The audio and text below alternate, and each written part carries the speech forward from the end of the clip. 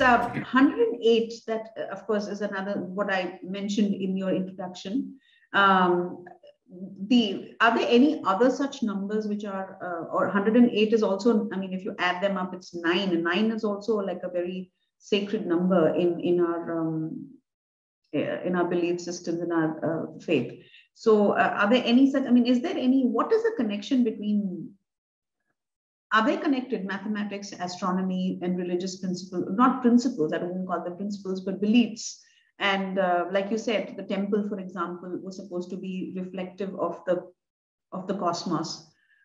They say the body is a kshetra, is also a representative. So do you think you could probably, I know that this would be oversimplification, but could you probably bring that concept?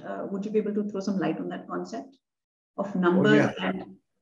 Yes, lots of numbers. In fact, about 30 years ago, actually, I think it was November of 1992, I was reading a magazine where this American author had mentioned how it's curious that the size of the sun and the moon, looking at them from the earth, is about the same, which is why you have eclipses. And the moment I read that, something flashed in my mind, and I was certain that it had something to do with the very organization of the Rig Veda.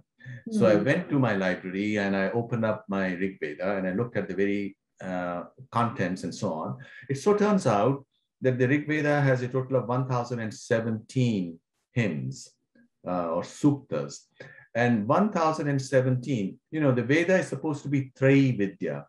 Trayi, because there are three ways in which we can look at reality. There is the subject and object and motion, or looking at it from the perspective of objects, you have earth, the atmosphere, and the sun or the heavens.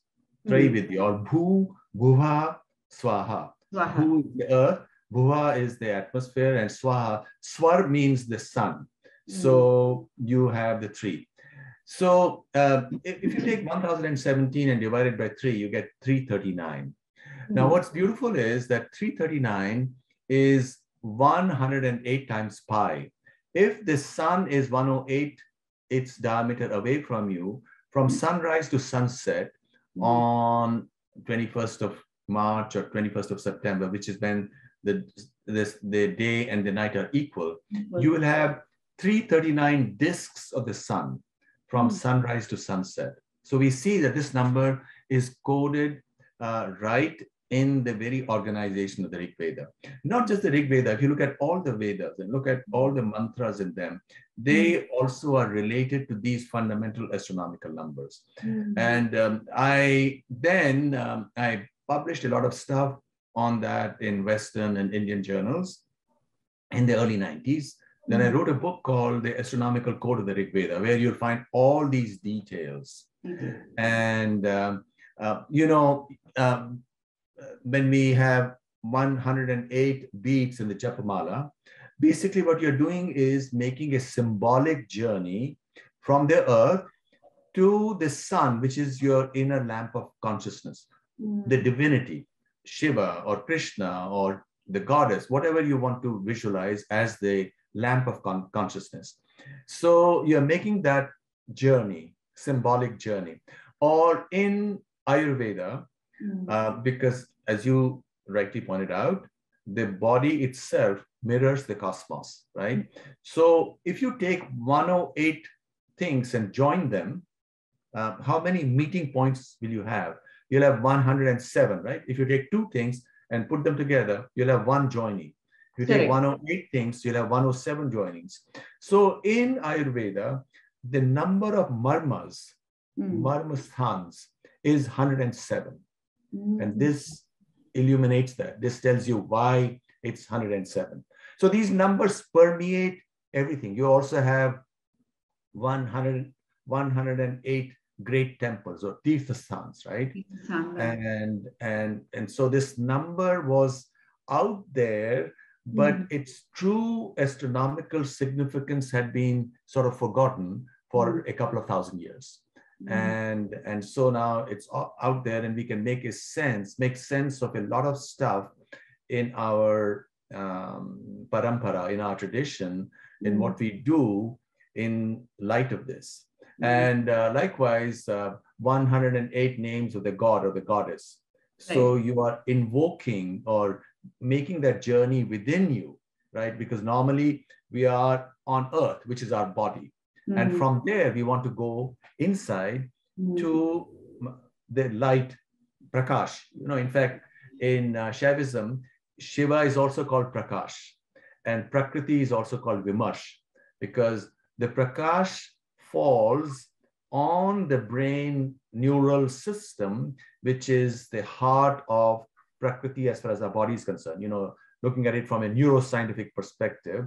And the whole sadhana then is supposed to be a process by which, since normally you're only looking at the lighting within the mind, right? The mind is an instrument associated with our ego, ahankar, and our memories. So it's an instrument, and the light is falling on it. But how do we turn that light around and be light ourselves so that we become the Shiva that we are, Shivoham, right? And all of us, every human being is the same. This is the most extraordinary way of understanding reality, which we have also discovered now is consistent with the most advanced scientific knowledge. And so now that parallel with scientific knowledge right now has been understood in the domain of, say, physics.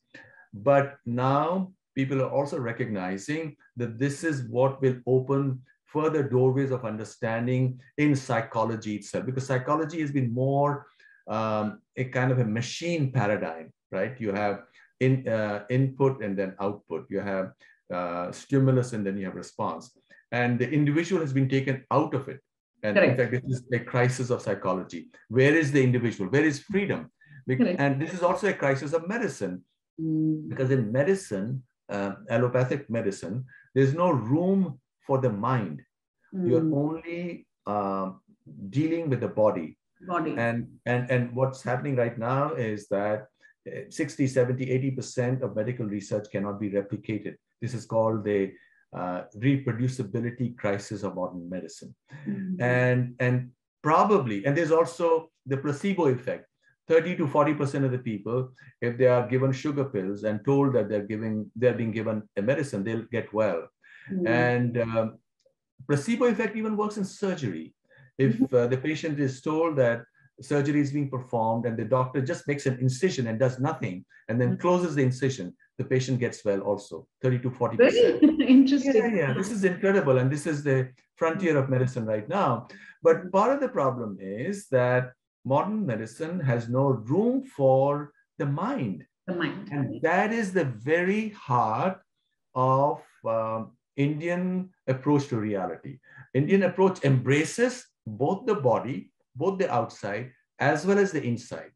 And that's what's required for sciences as well. And that's the reason why, a lot of thoughtful people are saying that the next fundamental change that will take place in the sciences would be informed by all these Vedic ideas.